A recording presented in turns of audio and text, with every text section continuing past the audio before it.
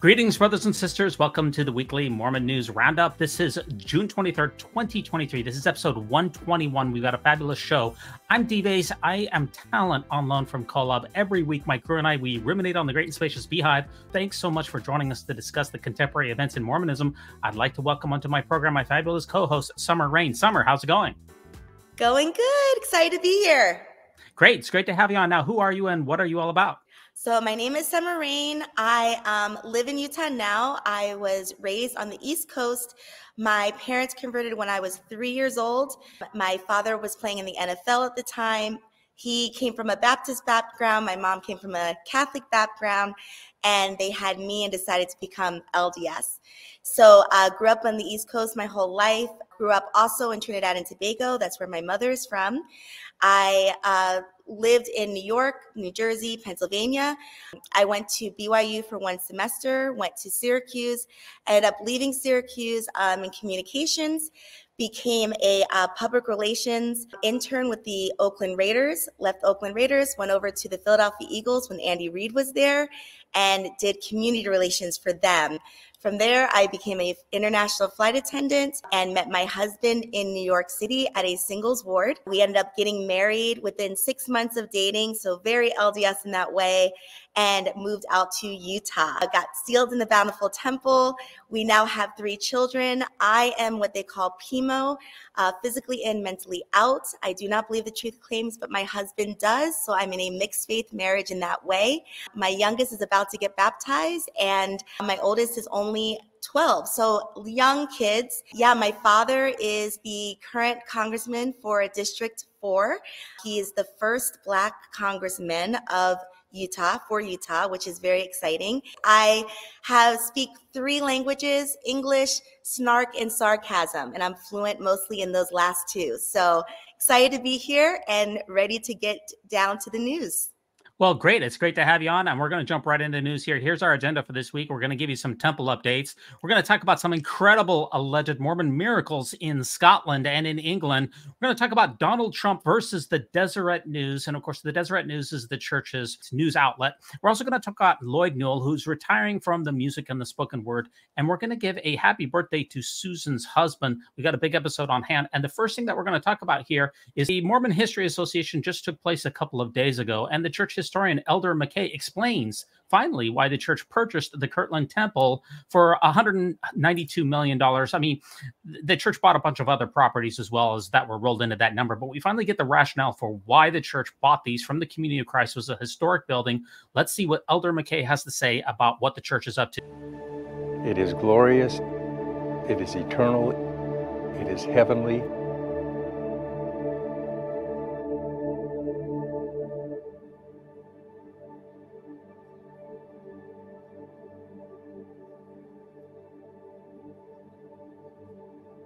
It's humbling to be here in this temple.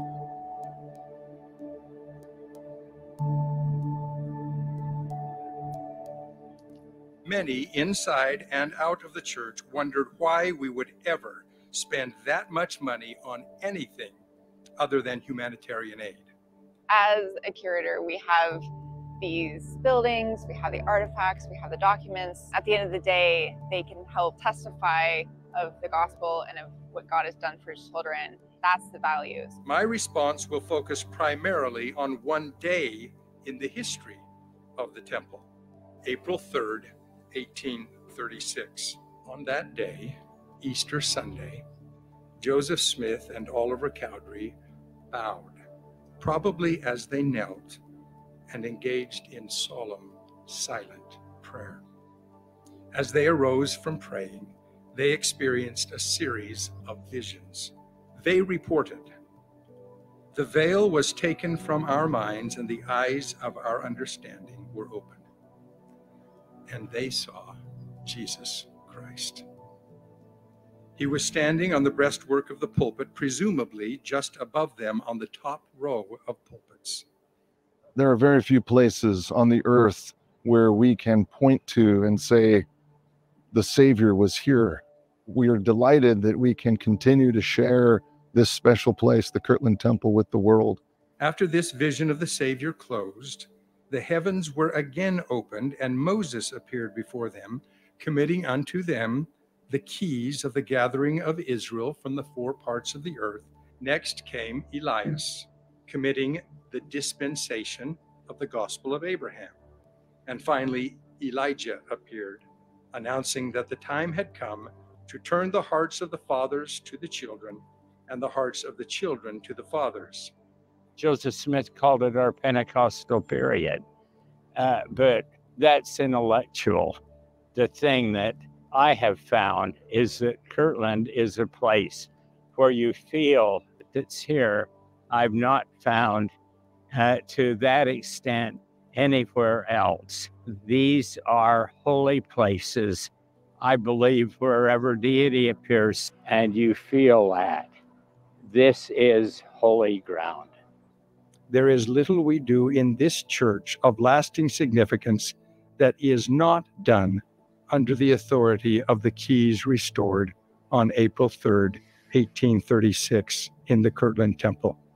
That is why the Church of Jesus Christ of Latter-day Saints spent over $192 million to acquire the Kirtland Temple and other significant properties, documents, and artifacts. Okay, Summr, how do you feel about the church's historian, Kyle McKay, explaining finally the rationale behind spending $200 million on these particular properties?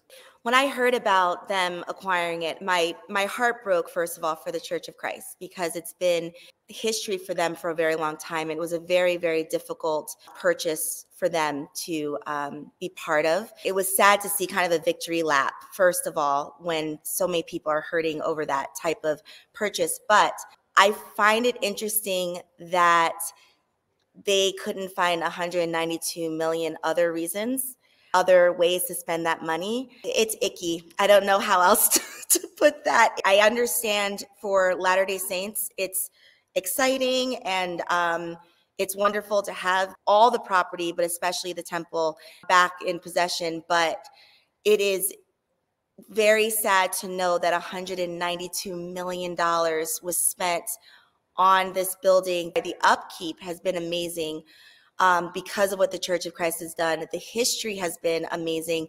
They have been a little bit more forthright, the Church of Christ has, whenever they do tours there. I'm curious to see what the tours are going to look like from the historians on the LDS side. I think it's very sad, and there's a lot more that money could have gone to. Yeah, we talked about this when the church bought those properties a few months ago. First of all, any transfer of wealth from the Church of Jesus Christ of Latter-day Saints to the Community of Christ is a good thing, because the Community of Christ actually engages in serious philanthropic efforts. They're externally audited, they spend all of their money, and they do it on alleviating homelessness, on poverty, and things like that. So I am in favor of any wealth transfer whatsoever from those two organizations. But as far as the actual Kirtland narrative is concerned, you know, the Mormonish podcast did an episode a little while ago called Elijah and the Sealing Power, in which Rob Lauer debunked the Kirtland narrative. We discussed that in a previous episode. I want to play this clip because, you know, people say the church history events, they're a matter of faith. We don't know if they're happened. You know, it's part of our tradition, it's part of our faith. But the Community of Christ, when they gave the tours in the Kirtland Temple, they didn't talk about those miraculous events, because the narrative and the providence is extremely suspect. And that's what we discussed on the Mormonish podcast here. And I want to play this for you, get your reaction to, did these events actually happen? Because if this is the foundation, if this is the basis for spending all of that money and they didn't happen, then you could consider it a massive waste of money. So let me play this clip and get your reaction to us talking about President Nelson, Elder McKay, and the entire Kirtland Temple narrative.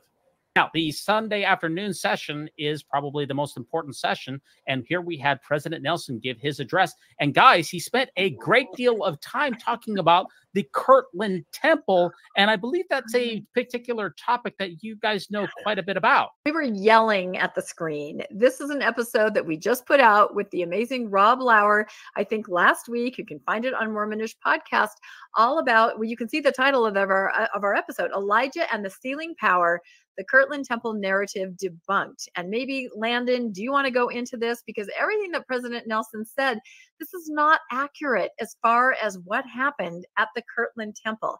And one of our concerns with the Kirtland Temple now being in the hands of the LDS Church is the COC, Community of Christ. They did not share this narrative of Elijah, Elias, Moses, or the Savior because they've gone through the documents. They understand the provenance is not there to even show that this ever even happened. And now that it's in the LDS hands, I believe this is a story that is going to be told to every visitor that comes. We saw it shared by President Nelson today. Landon, do you want to go into this? Exactly what we're talking about?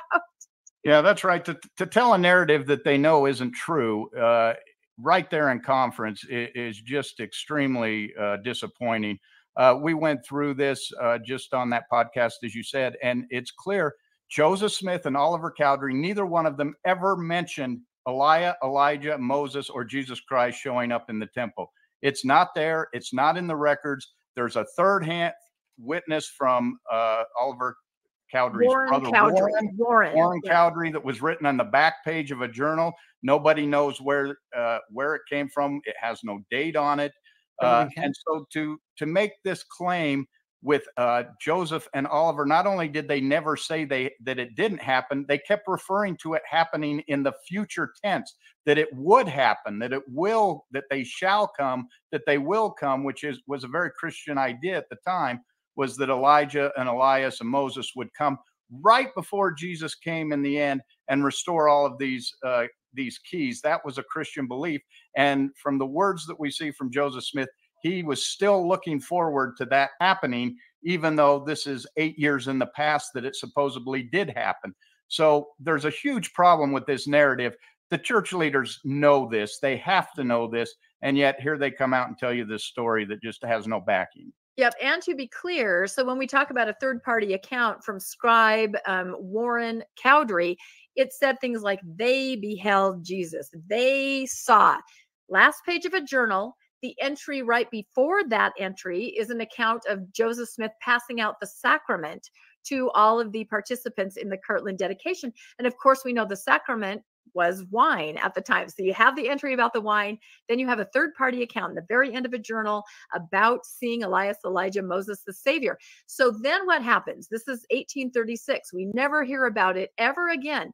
Joseph and Oliver never mention it in their entire life that this happened in the Kirtland Temple. Finally, in 1842, it's rewritten by Willard Richards into a first-party account where it appears that Joseph says, I then saw the Savior. I saw Elias. And this is given in a sermon by Orson Pratt. That's the origin of it. The provenance is very, very suspect. Now, I know they say it was originally a first-hand account, and as scribes often would, they will look at this first-hand account, supposedly written by Joseph or Oliver, or both, and then they'll put it in the journal as a third party. They'll change it to they. So again, they're hinging on this missing document out there where it was written. But to me, the smoking gun is just what Landon said in all their orations, both Joseph and Oliver. They never said, remember when that thing happened? Remember when Christ came and Elias came and Elijah came? They do not say that. They say, we look forward to the day Elijah will come. We look forward to, the welding link, to the sealing power. And this was regular Christian rhetoric. So it was always a future tense. In their lifetime, it was never mentioned as something that had happened. So that's extremely problematic. And I would like more people to look into it. Different people. Our friend Rob Lauer, he had a lot of information on it, but I would love to see this researched farther because it's a big deal if this is the narrative that everything hinges on, the sealing power. When as a post-Mormon, you have to stand outside the temple while your children are inside being married. What is really happening there based on their own doctrine and the provenance of these sealing keys? I think it needs to be looked at. Boy, I'm on a soapbox, aren't I? Yeah, this is a fantastic episode, and Rob Lauer did a fantastic job. And what we learned from that episode, or at least what I learned from it, is the fact that not only was the priesthood restoration retrofit, the Aaronic priesthood, the Melchizedek priesthood, not only was the first vision retrofit, is that the Kirtland Temple narrative is completely retrofit. And what we saw in General Conference just a few hours ago was President Nelson trotting out a narrative in which we know that the facts are absolutely not accurate. It's not a matter of faith. We know that it did not happen because there was no contemporaneous effort no contemporaries record of it, and that the people who were involved said that these things were yet to come into the future. So it's a fantastical narrative that is completely divorced from reality, and President Nelson is doubling down on it, saying that these are the important things which are leading me to build temples. So the foundation for his temple announcements, we know, is built on a sandy foundation, and that's an incredibly problematic thing to take. Any other comments on the Kirtland Temple narrative with regards to President Nelson on this, guys? I would just like to, I'd like to hear from somebody who has taken the tour, the new tour. I have yet to find somebody that's gone through, because I would like to know what is being said. As Rob Lauer explained to us, the COC, Community of Christ, did not share this narrative because they did not trust or acknowledge the provenance of it, as we explained. So I would like to hear. So if any of you have taken that tour, drop us a line. Let us know what they are saying. I love Rebecca and I love Landon.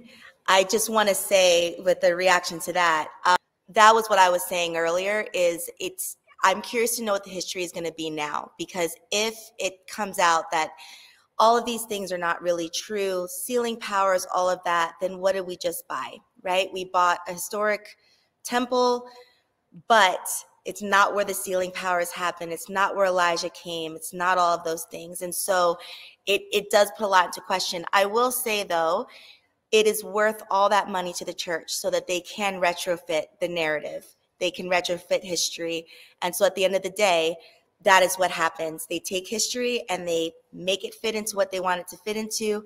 And I think that that's exactly why it was worth $192 million, was to make sure that the faithful saints and the believing saints hear history the way that they want them to hear it. You know, it's one thing to dupe the tourists who come through the Kirtland area. Most of them are Latter-day Saints, and they probably don't know the history of the fact that these events did not happen, because they were spoken of in the future. Of Joseph Smith and Oliver Cowdery never said once that these things happened, and they said that they were looking forward to them coming in the future. So we know it didn't happen. It's one thing for tour guides to do that, to dupe Latter-day Saint tourists and make sure they continue to pay tithing. What we have here is Elder McKay, the church historian at the Mormon History Association conference.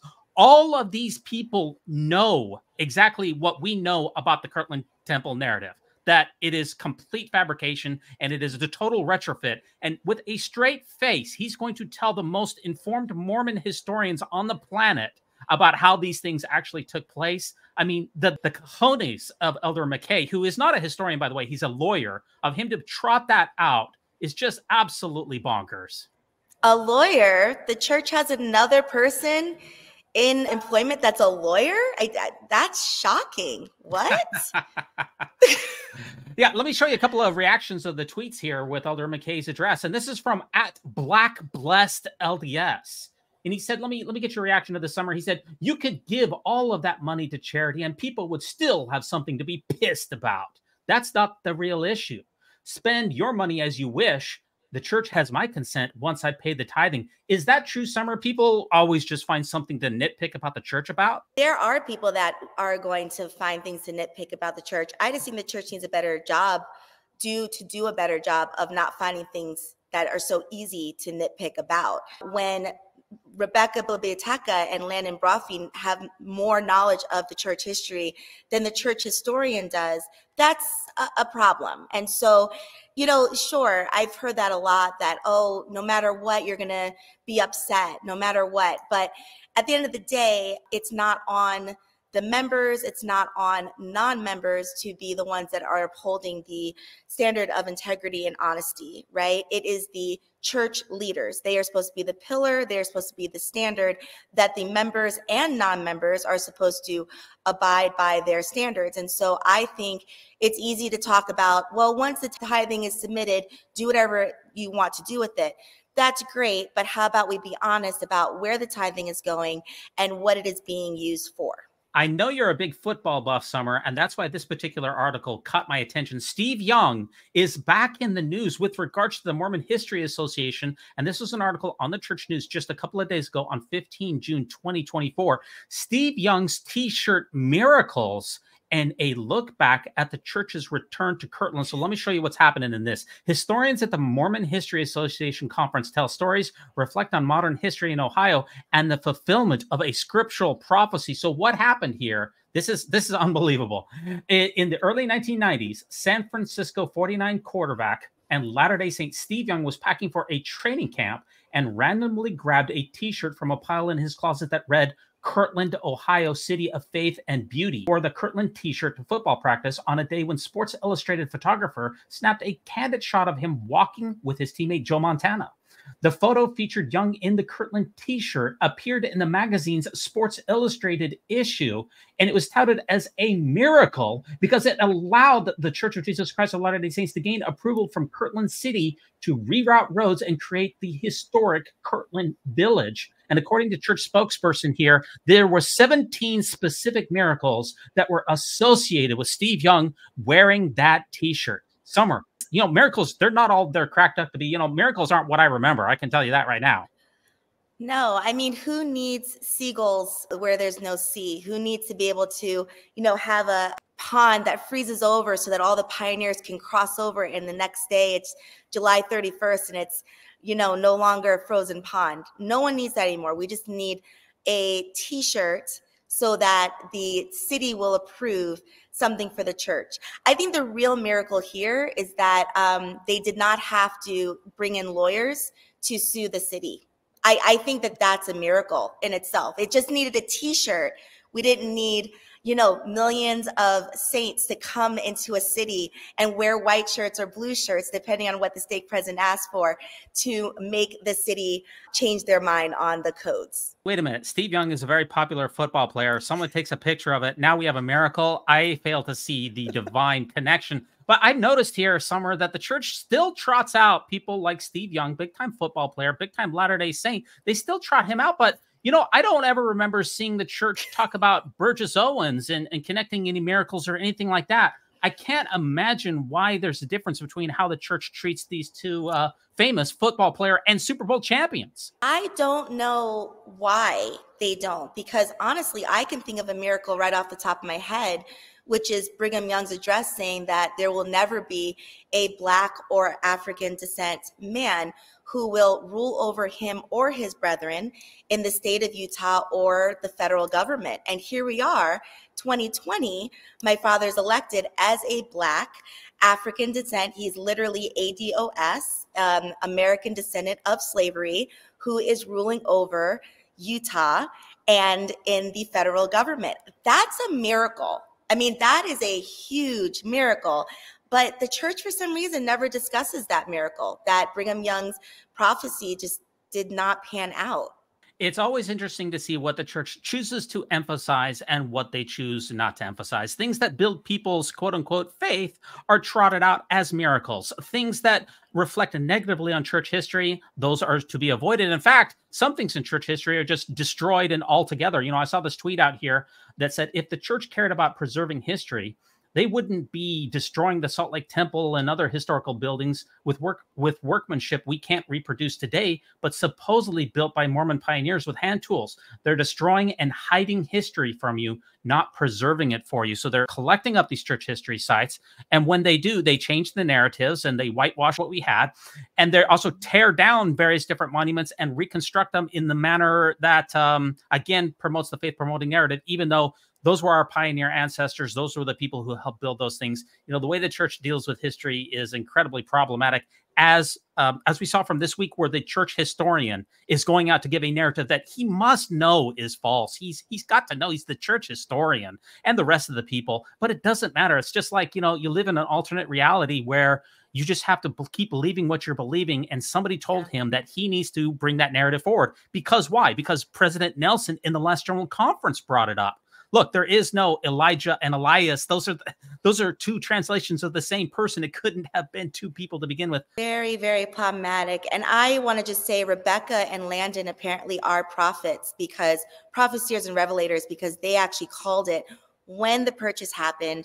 They said on Mormonish, this is to change the narrative of the history, and we are going to hear all about the sealing keys. I am going to start a petition to have them either be called to serve as tour guides for the Kirtland Temple, or to possibly even be called as apostles, and so they can be up there with the seer and revelators. They would get my vote for sure. And while you're at it, if you would like to see that, for those out in the comments, would you give us a like? Would you give us a 5-star review on Apple Podcasts? You can find this on Spotify. Give us a thumbs up, turn on notifications. We'd be very grateful for that. Now, every single week, the church is building many, many temples, spending hundreds of millions of dollars on its global temple building spree. And I saw this tweet here by the Cultural Hall here, who talks about the Philippines temple on this day back in June 15th, 2023. You get to see a picture of the temple, or the front of the temple. You're going to see something very unusual and a little bit different. I love to see the temple.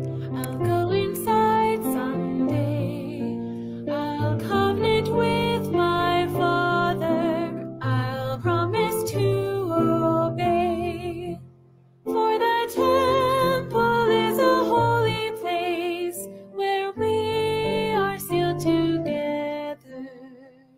As a child of God, I've learned this truth. Our family is forever. When it comes to building those temples, Summr, you spend a lot of money on the temples themselves, and that money doesn't trickle even 5 feet outside of the property walls. So this one hits a little close to home because I have Ohana in Maui, Hawaii, and the fact that there was a Maui temple announced recently, and that was after the wildfires, was heartbreaking to me, because the people there they got together, they made it, they came together as a community for after the fires. The government was a little slow to respond, and they were able to bring it back Maui, but there's so many historical things that were burned down and lost forever, including the old town in Lahaina. And so to hear the church then come out a little bit later and say that they're going to be building a temple in Maui, this Philippines TikTok reminded me of that, because there's so many people that are suffering right there. And you're bringing in billions, millions of dollars to build a structure when the people around it not only could use that money, but a lot of them cannot even attend the temple, either because they're not endowed or because they're not a member. This is very heartbreaking, and it actually is the reason why a lot of people across the country right now are very upset with the Mormon church, the Church of Jesus Christ of Latter-day Saints, because they are focusing more on buildings and less on community. Yeah, that's for sure. In fact, we saw this from the UK Daily Mail. It's getting picked up across the pond here. Inside the bitter fight between the Mormons and small town America, the church is accused of bullying picturesque hamlets into letting them build towering temples. So the communities say that building spree of mega temples will ruin their peaceful towns. But Summr, the church opponents here have been labeled as bigots and threatened with legal action. Summr, are you a bigot if you don't want to have one of these very large structures directly next to your residential house? No, I think that I just don't have I just don't think God blessed me with a t-shirt and Steve Young's stature, because apparently that's all it takes. But it's sad, because I feel as though that's what happens. We get to name calling instead of actually looking at the issue and why people have the problems that they have. Right now, it's not even about, oh, my peaceful space. It's about air pollution. It's about the fact that there are city codes in these areas that don't even allow street lights. I mean, they've kept their areas a certain way, and as a community, they've decided to do it that way. And then you have whatever church it is come in and say, you know what, we're better than you. We know better than you. God knows better than you. And to be fair and honest, if this was a temple for Scientology or a Buddhist temple that was coming in and saying, we want to build this in Salt Lake City and we want to have it be higher than the Salt Lake City temple, or we want to build it in Draper and have it be 150 feet higher than the Draper temple, LDS saints would have a problem. Honestly, the leadership would have a problem, and they would be trouting out those same lawyers saying that this is not up to code and this is not fair. And so I don't think it's fair to call anyone a bigot or say that they are against the church when we are not looking at what their true issues are, and those issues are just build whatever you want to build to code, just like everyone else has. And that's all they're asking for. And we're not being very Christ-like when we're not accepting that. Yeah, if you look at the actual article here, it shows this balloon here is floated 216 feet above this North Las Vegas particular community there in Lone Mountain. You can just see how tall that is when everything else is like 30 feet tall. It's 8 times higher than anything else. It's truly tremendous. And the residents there in Lone Mountains are saying, you know, they're accusing the church of intimidation tactics in order to frighten protesters into science. And of course, it's not just in Lone Mountain that we're seeing these controversies. The Mormon mega temples, we're seeing them in Bakersfield, California, in Cody, Wyoming, in Heber Valley, Utah, in Fairview, Texas, in Lone Mountain. The Mormon Church has a list of more than 150 temples that are either planned or under construction, with at least 5 already shown above that they're already being opposed by resident groups.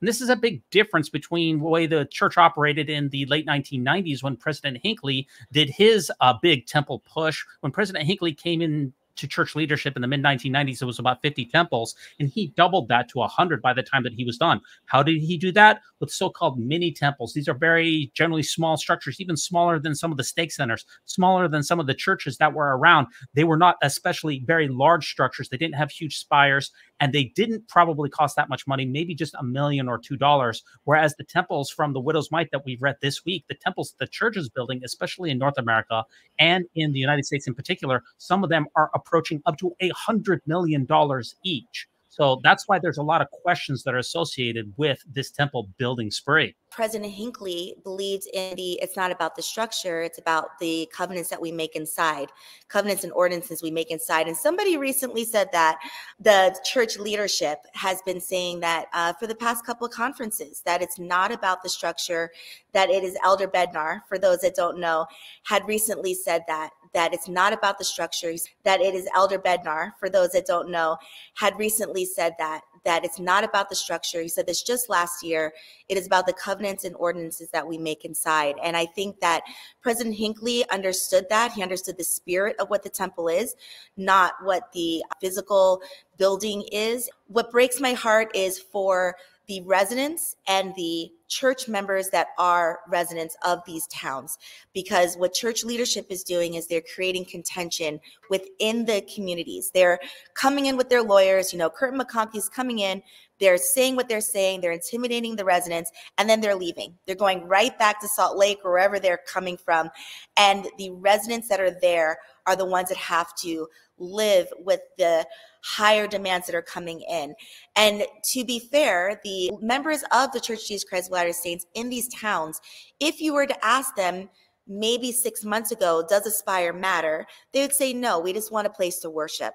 So it's sad that it feels as though, you know, the higher leadership, the church leadership, the prophets, seers, and revelators are the ones that are pushing for the members to kind of be on the front lines of this. And then they're walking away, and there is a lot of contention and hard feelings that are coming from this. Yeah, the big question is, does size actually matter? Because these temples are incredibly large as far as square footage is concerned. Those Hinckley temples, which were kind of prefabricated, they were generally in the range of, say, 8,000 to 13,000 square feet. The temples that we're seeing in these areas are up to 90,000 square feet, just absolutely extraordinary. And the question is, does size actually matter? And once again, Coach over at the Cultural Hall, you know, he posted this and he says, this is dedicated to the residents of Heber Valley, Utah. Let me play this, get your reaction. And let you see that temple spire is reaching to the sky. It's made the way God wants it, insanely tall and high. For the spire is the only thing that matters to the Savior. So we'll build it tall and we'll be proud. In this we'll never waver. I love to see the temple, the lobbies where I'll stay. The members all walk past me, 'cause I don't pay to play. For the temple is a private club, and you can't pass the foyer. So if a temple comes to your town, make sure you have a lawyer. Fantastic. Keep on fighting out there, guys. You know, there's a lot, you guys have a lot of advocates. We know that it looks like an uphill battle, but you have a lot of advocates out there inside and outside of the church. And I also would like to shout out Mormonish, Rebecca and Landon. They have been on top of this. They have been following the actual meetings. They've been talking to the residents. So if anybody wants more information on that, you can also watch them. And they've been, Rebecca and Landon, been just on top of this. People can see nowadays what goes on inside of the LDS temples, thanks to people like Mike Norton and New Name Noah. When you see the harmful practices and very peculiar and really what most people would be considered cult-like behaviors that take place in a temple, it is no wonder that people are very reticent for these type of structures.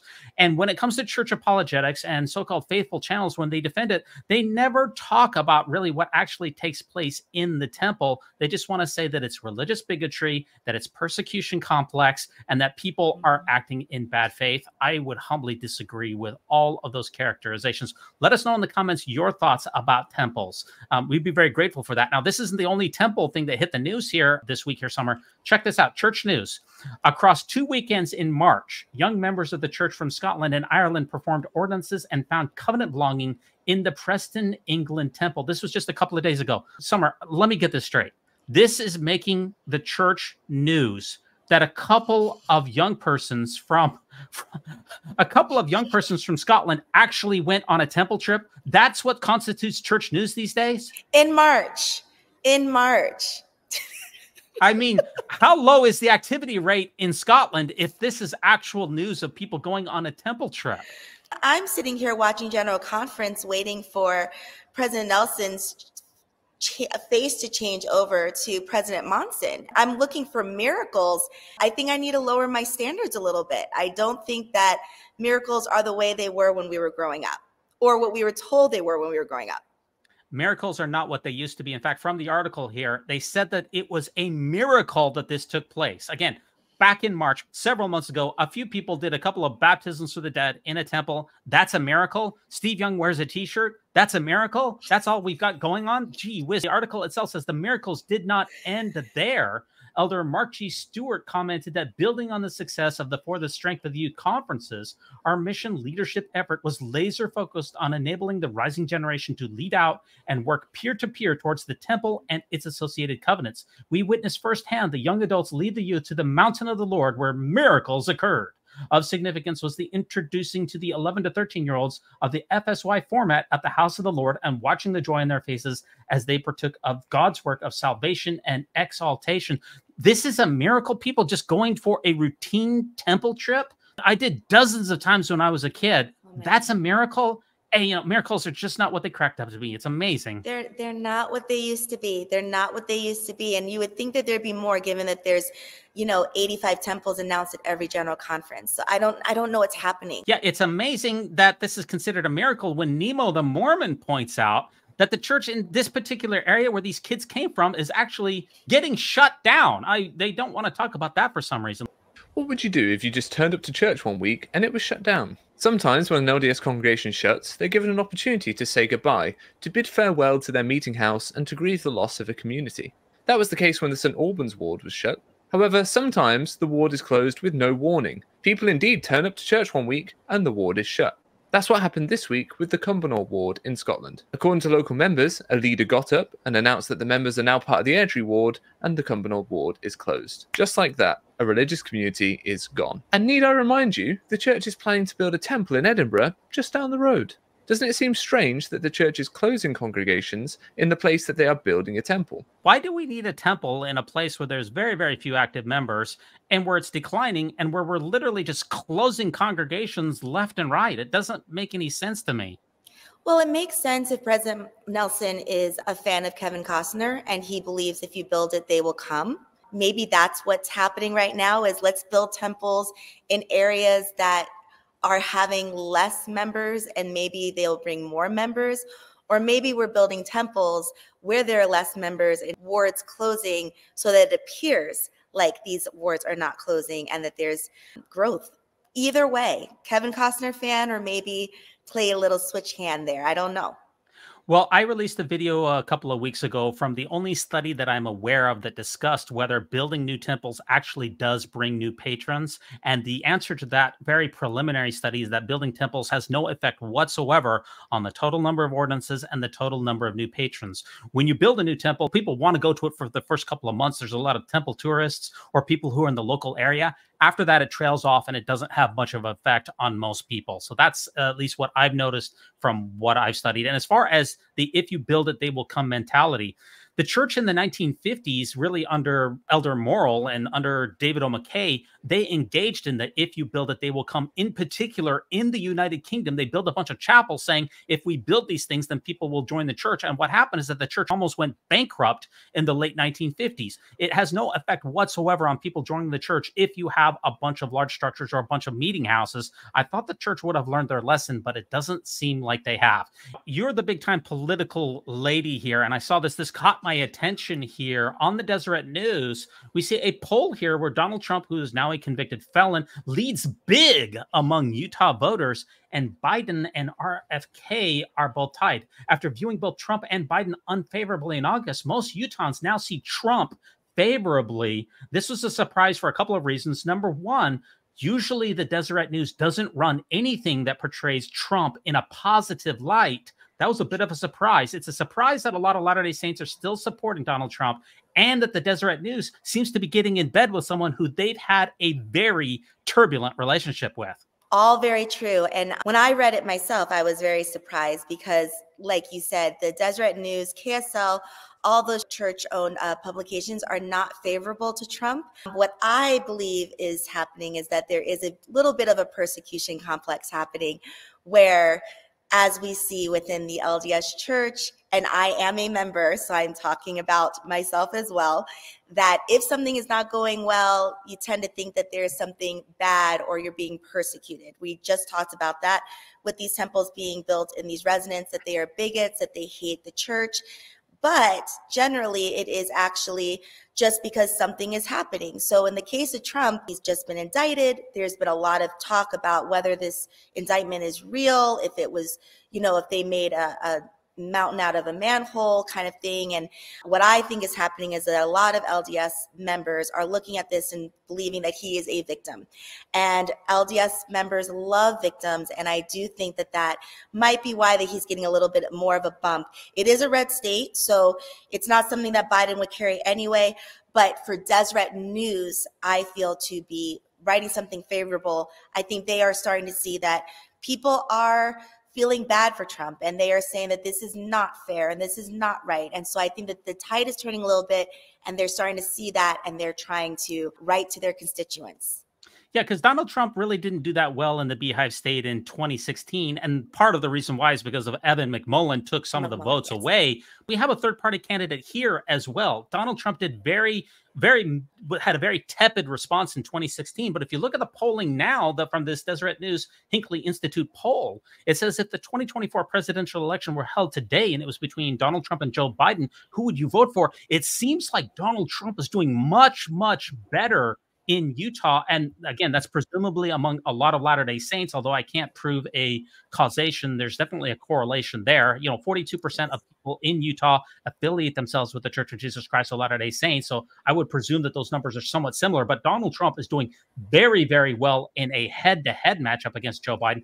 And if you throw Robert Kennedy in there, who's kind of like the spoiler, kind of like playing the Evan McMullen from 2016, right. If 24 election were held today between all three of those, again, Donald Trump is running away with Utah, 49%. He's going to blow it out. He's unless something drastic changes, we're going to see Donald Trump carry Utah easily, in which in times past, it wasn't always so easy for him to carry the state. You know, I'm not a big political person. You have a lot more politics, you know, a lot more experience than I do. Mine is almost none. But when a candidate is convicted of a number of felonies, I would expect to see his support trail off or at least decline in some way. We're seeing the exact opposite here, and that's a bit of a surprise. It is a surprise. And I do think that we are in a different era. I think we are always going into different eras. And right now, we do have to also factor in the economy, how people are feeling about the border. There are a lot of other factors. And so I feel like there are people who at this point are starting to put things that they would have cared about in the past on the shelf and saying, you know what, I need to pay for groceries this week. I need to get somebody in that, you know, did well before, that had a great job with the economy. When we talk about 2016, Trump was an unknown. He had not had a record before. It was more about what he talked about. You had Hillary Clinton, who was more known. And then you had Evan McMullin, who kind of was on the same stage, if you think about it, as Donald Trump, an unknown who's talking about what he could do. Now Trump can run on a proven record, given that he was previously president. And now we have somebody in office right now that is not really doing well with the polls. And so I think there's a lot of different factors.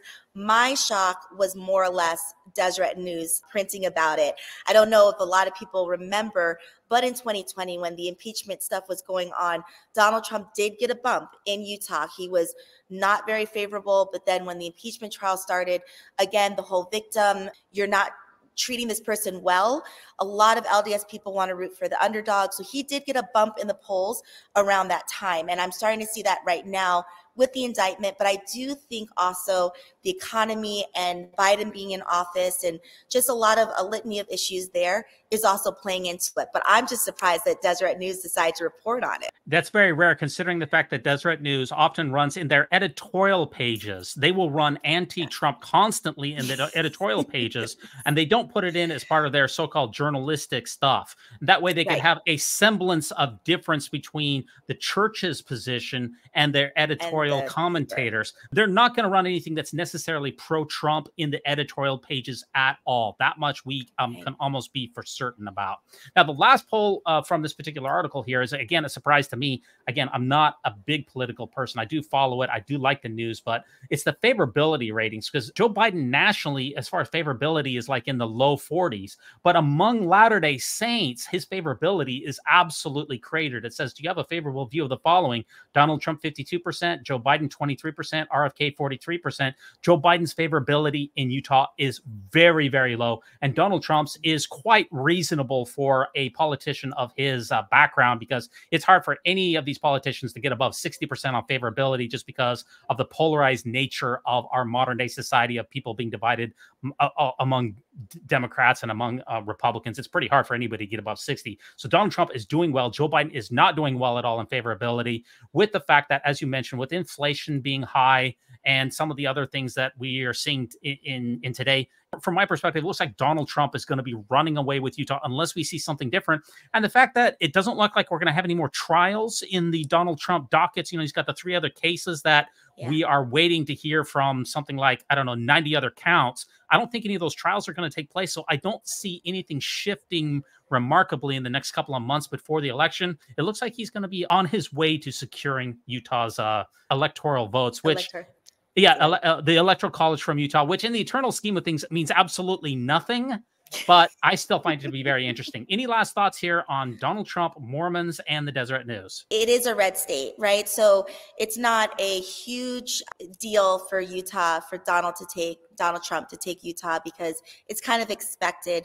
I think that a lot of people are starting to, again, they're feeling it in their pockets. They want to change. But also in politics, exposure is exposure. And so even though it might be negative exposure, even though, you know, we're always talking about the indictments, and whenever you turn on the TV, you're seeing that, whether it's on Fox News or CNN, it doesn't matter. You're still seeing Trump's face, and name recognition are a big deal. So I find it interesting that Robert Kennedy is at 43%. That's really good for him, because he doesn't have the corner on the market right now, media-wise.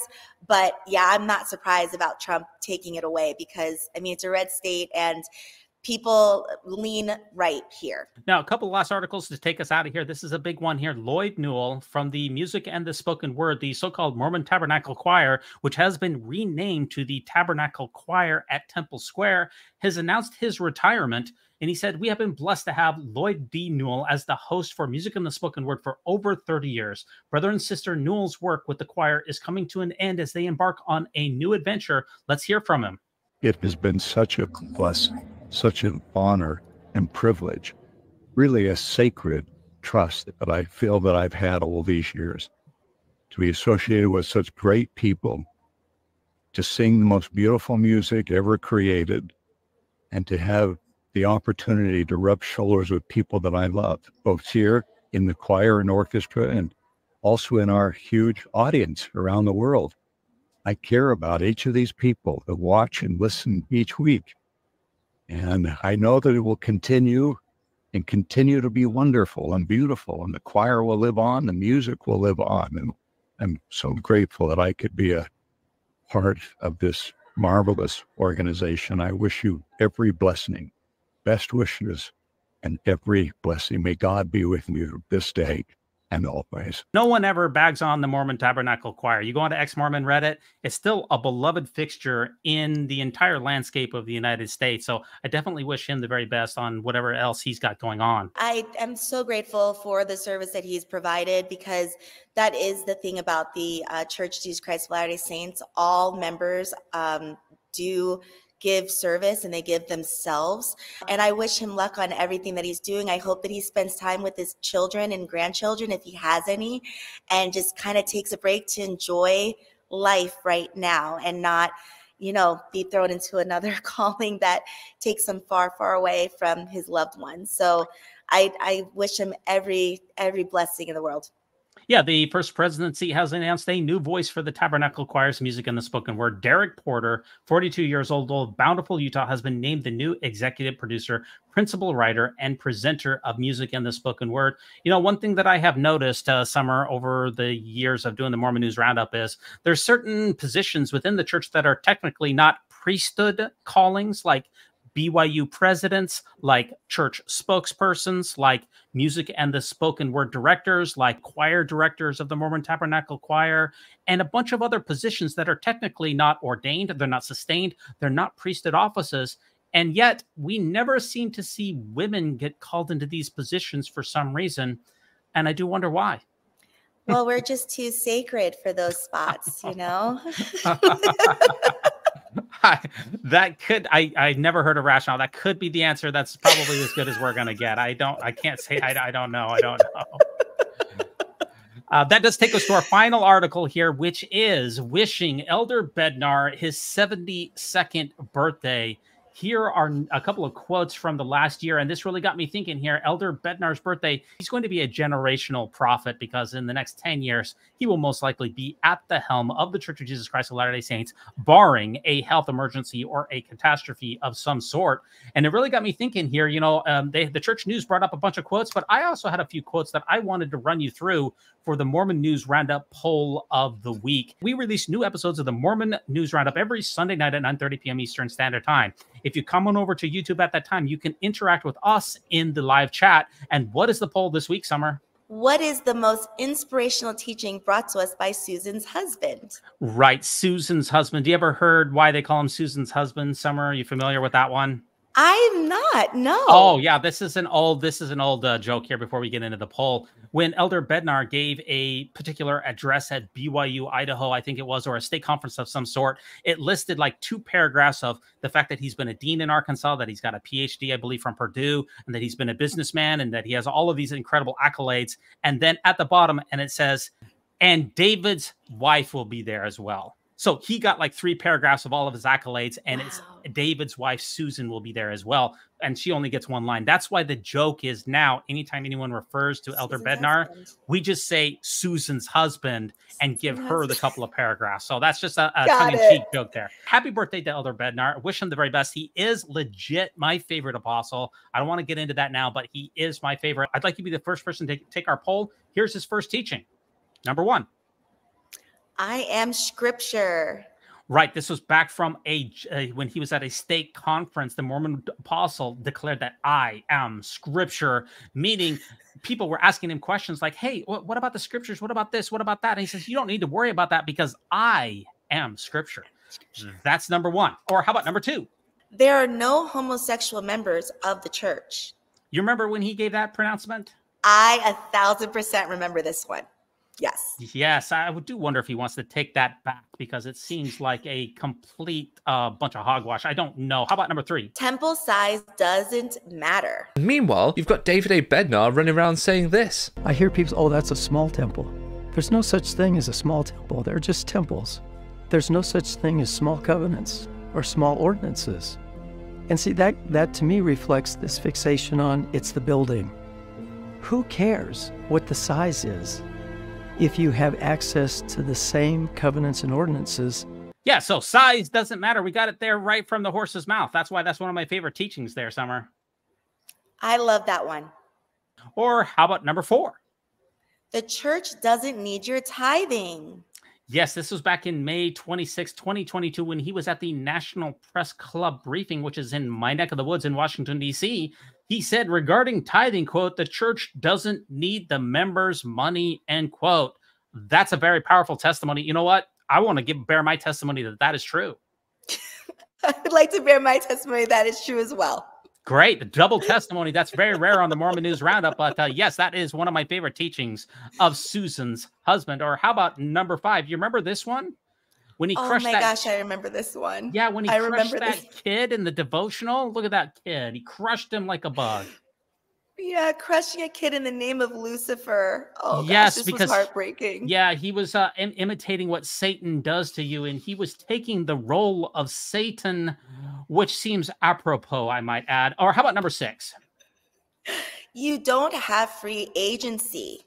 Right. He said, have you heard someone say, a member of the church who has entered into the baptismal covenant, I have my agency, I can do whatever I want? Have you heard that? Yeah. You know what the answer is? No, you can't. You don't understand agency. You don't have agency to do whatever you want. Do we not have agency, Summr?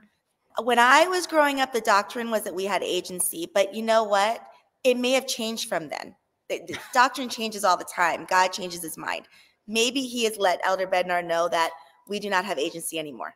Well, maybe David Bednar is actually talking about free will, because there's a lot of people who say that we don't have free will. So I'm actually maybe in agreement with him, because I'm not too sure about free will myself. Or finally, we have number seven, which is when Elder Bednar, LDS elder, a former college president, may have plagiarized his general conference talk. This was in the Religion News Service. This wasn't just in ex-Mormon Reddit. He had to issue a retraction and an apology. How do you feel about David Bednar plagiarizing his general conference talk? It didn't make big waves within the LDS community. I don't know why, but it did make big waves on TikTok and on other religious sources. And it was disappointing, but I think people started to realize maybe they don't write their talks the way that we were raised to think that they write their talks. I do wonder if he's using AI to write his talks these days, but I can't be certain about that. It's time to cast your votes. If you'd be the first person to take our poll, we'd be very grateful for that. Let's run over the selections one more time for you. Number one, I am scripture. Or number two, there are no homosexual members of the church. Or number three, temple size doesn't matter. Or number four, the church doesn't need your tithing. Or number five, crushing a kid in the name of Lucifer. Or number six, you don't have free agency. Or number seven, that time where he plagiarized his general conference talk. How do you want to wish Elder Bednar a happy birthday? This is a tough one, but I'm going to say number three. Temple size doesn't matter. Doesn't matter. And I'm going to say that one because I'm hoping that the residents of these places where the temples are being put will be able to use that on their side to dispute why temple size does matter. You betcha. Now, that does take us to our final segment, which is the Mormon News Roundup Joke of the Week. And I believe that you have that for us. What is a Mormon missionary's favorite type of car? I'm not too sure. A convertible. Right. Okay. Yeah, I gotcha. That makes a lot of sense. Nice. Now, what projects are you working on? How can people get in touch with you here, Summr? So I recently did a co-hosted episode with Gene Judson on Ladder Daily Digest with Randy Bell. It was amazing. We did it last week. I'm not quite sure when it's going to be on Ladder Daily Digest, but it was about proving that there's a God. It wasn't about religion. And so it was a very interesting episode. Dr. Bell is an amazing person to have on.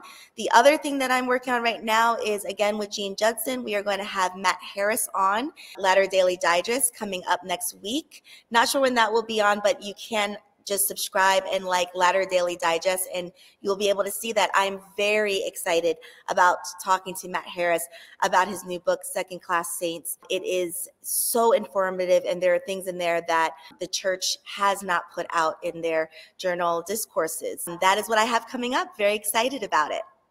Yeah, I've listened to literally every single publicly available lecture from Matt Harris. I'm a huge fan. I had Randy Bell on the Mormon News Roundup once upon a time as well. So you've selected a couple of absolutely tremendous hosts and interviews. I'm sure it's going to be very interesting. As far as the projects that I'm working on, every Monday night at 9:30 p.m. Eastern Standard Time on YouTube, we do an episode of the Mormon movie reviews. And tomorrow night, we're going to be reviewing The Spirit of the Game. This is a basketball show. I know you're a big sports fan here, but this is basketball, not football, where the Mormons go to the Olympics in the 1950s in Australia and field a team of Mormon elders who attempt to take Olympic gold based on a true story. Have you ever watched The Spirit of the Game here, Summr?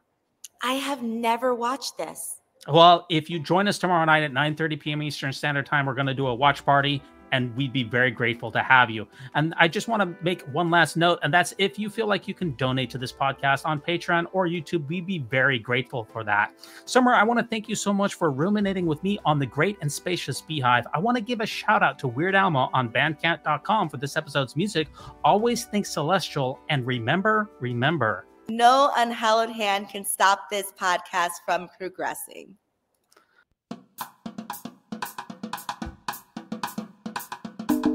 When it comes to nicknames of the church, such as LDS Church, the Mormon Church, to remove the Lord's name from the Lord's church is a major victory for Satan. Satan. This is the tagline of the show. Oh, sorry. Oh, you knew it. You got it. Sorry. No unhallowed hand. What? I want to make sure I say it correctly. No unhallowed hand can stop this podcast from progressing. That's what it is. No unhallowed hand can stop this podcast from progressing. Sorry, this show or podcast? I'll say that again. Podcast. Okay.